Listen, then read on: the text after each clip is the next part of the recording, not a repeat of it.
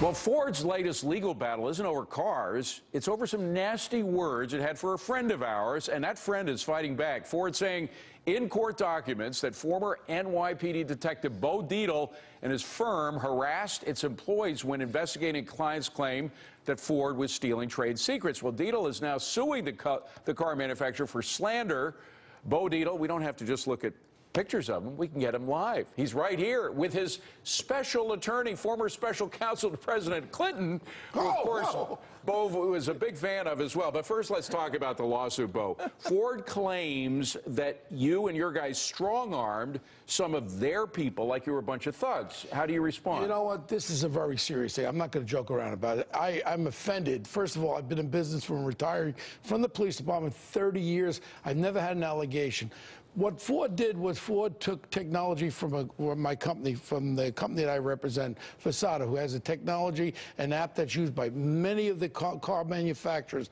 They took this. They were using it for 15 years. And they claim in investigating it, you guys strong-armed some of their witnesses, right? They then take their technology from Versata, knocked it off, and made their own. So what we were trying to do is find the truth. So we're doing an investigation. We're talking to people. We're interviewing. I have former FBI guys that work for me, former law enforcement, high-rated guys, and part of our investigation is always courteous because we want to get information. That's not what they said. We actually had an Indian detective female that gave us the customs, taking your shoes off. So now all of a sudden they lied about certain incidents. They lied about my guys forcing their way in. They alleged that I committed a crime, and I'm just incensed over it. Well, Lanny, how do they get away with making slanderous comments that they can't prove? So we're asking Ford to come to a court hearing and allow us our day in court, and we'll prove, putting former decorated law enforcement officials on the stand, that those documents that Ford was involved in preparing are lies. And then we're asking the CEO... But those documents, correct me if I'm wrong, they're sort of locked up by the court. What you're trying to do is get them public so that you can expose what they say, They were filed publicly, and therefore they were immune from a defamation lawsuit. I see. We're asking the court to expunge them and to ask Ford to apologize. And I've asked the CEO of Ford, there's somebody who sits on the executive committee overseeing the whole software process that we say they stole from us, and that person who has the name Ford in her last name, we're asking for her to apologize as well. All right, now, folks who know the two of you are saying, how the heck did you two get together? You are on opposite sides of the political spectrum. Now, is he turning you into a Hillary supporter? No, I'm going to be very honest, and this is a serious issue.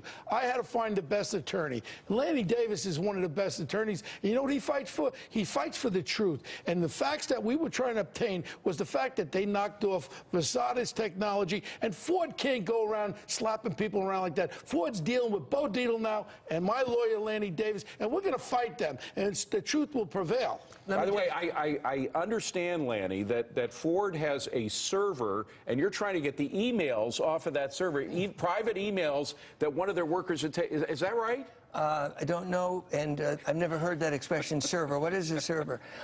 Look, this is the serious part here. Yeah. If Ford says this is not the case, that they were telling the truth about these investigators for Bo, then give us our hearing and our day in court. That's all we've asked the judge. Do you guys ever talk about politics? Well, you know what? One of the things that I honestly said to Lanny today, the answer is yes. I could handle Bill Clinton back tomorrow compared to what we have in the White House. That's what I said to Lanny.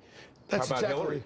Well, no quote on that. This is not a political conversation. He's my attorney. Well, we're trying to turn it into one. He's my attorney, and I'm going to be very honest. He's so astute at what's going on here. Right. And the fact of the matter is, you have a company.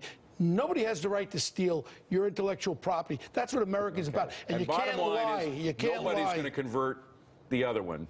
We're the odd couple, and we're happy to be friends. Even though he's wrong about everything, I still think he's a very you're both good outstanding Lanny and Bo, great to see you. You can take your show on the road if this doesn't work out. All I can say is Lanny has a spot for me at the inauguration, he said. I said, of who? Of Hillary Rodham Clinton. Okay. Melissa, over to you.